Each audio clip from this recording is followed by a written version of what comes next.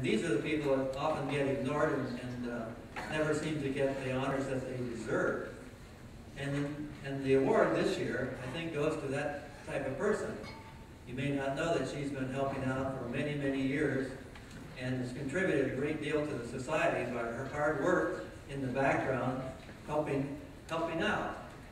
And so it's my pleasure this year to award a lifetime membership to Sue Cass.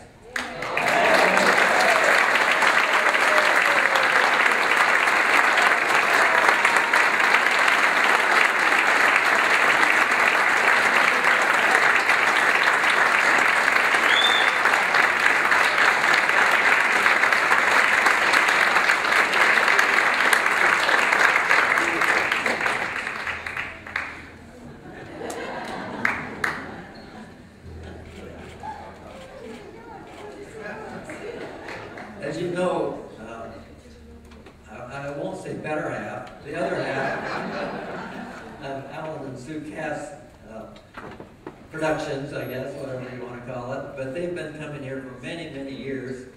And I know I've run into Sue in Colorado and the Glenn Miller Festival and in Tokyo, Japan, and all over supporting Glenn Miller and helping Alan out with all of the wonderful things that he does. And so it's our pleasure to present you with this sort of trophy, Glenn Miller Trophy, in honor of being our lifetime member this year.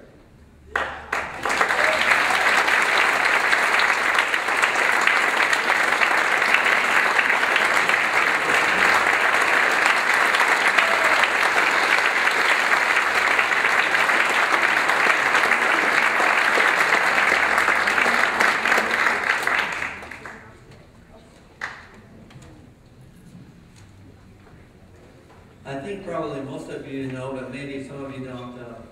Glenn Miller and his wife Helen had 2 children. They were adopted, and one, the oldest boy was Stephen, and the girl was Johnny D.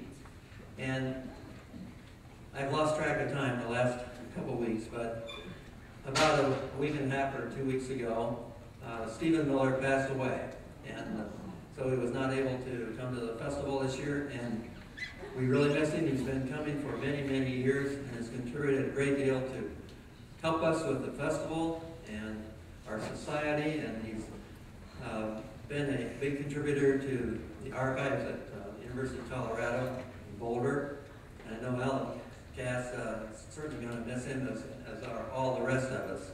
So this morning I'd just like for a minute, let's just bow our heads and just have a moment of silence in honor of Stephen Miller, a great supporter of his father.